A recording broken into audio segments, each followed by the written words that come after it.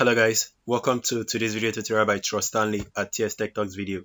Today I'm going to show you how to disable the sharing option on your Facebook stories, and I already made a video about this. I'm going to leave it on the description below. That is actually how to do it on your Android phone, but I just noticed of recent that even though you did that for your Android version, you should also do this on your desktop version, because if you didn't do it on your desktop version, any other person that is viewing it from your desktop version is actually going to be seeing and will be able to share your story. So if you want to disable this for both Android device and desktop device, please check out the video below on my description or on the pin tab section to know how to do that on your Android version, and also do that on your laptop, because it's very useful if you just want to be very secure on sharing of your Facebook stories. So now this is how to do it. Let's go ahead and open our stories. So this is what I mean, and I'm going to be showing you guys what I actually mean right here on the left hand side.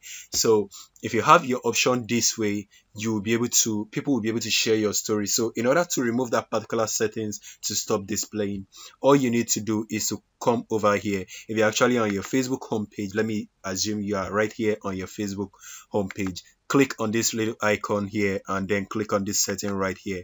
Wait for it to load. Just give it a few minutes, and then you can notice this area where it says stories. Go ahead and click on the stories section, and then you are going to notice this option that says sharing feature allowed. So even though you have this feature disabled on your Android device, you are going to see it on your laptop. So you have to just disable it from here. Click on the edit option and then go ahead and click on allow. Make sure you set it to don't allow.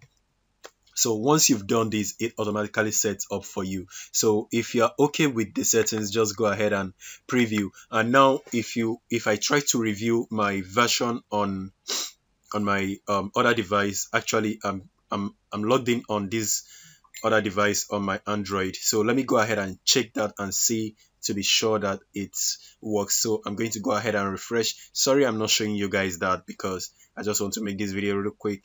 Then you can notice right now it doesn't display. You can check it out.